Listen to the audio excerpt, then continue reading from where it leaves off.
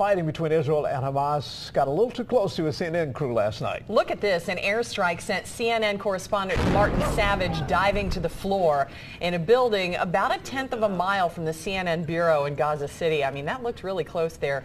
Savidge reports first hearing a knock on the roof and then the explosion.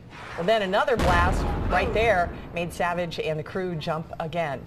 Meantime, a new ceasefire appears to be holding today. Israel and Hamas agreed to a 72-hour ceasefire proposed by Egypt.